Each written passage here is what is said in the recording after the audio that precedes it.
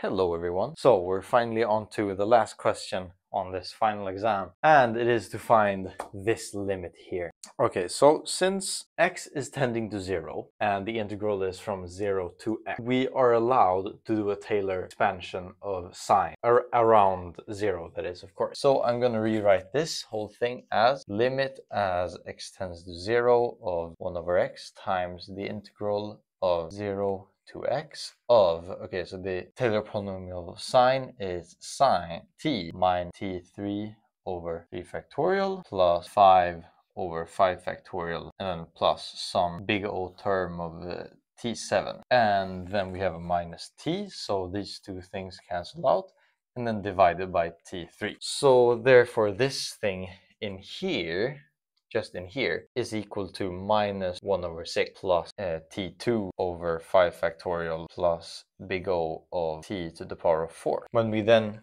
use the fact that x tends to 0, then this integral here obviously just tends to 0, right? Since around 0 this is a constant function, it doesn't really tend to infinity or anything, it is bounded around 0. So therefore this whole integral also tends to 0. So therefore we can use L'Hopital, because now we have something tending to 0 divided by something tending to 0. So this is now a so-called a 0 over 0, and then we can use L'Hopital, just gonna write lop, and then we can take the derivative on both sides, in both the denominator and the numerator, and the derivative there is just 1, so that just disappears. And then by the fundamental theorem of calculus, this integral also disappears.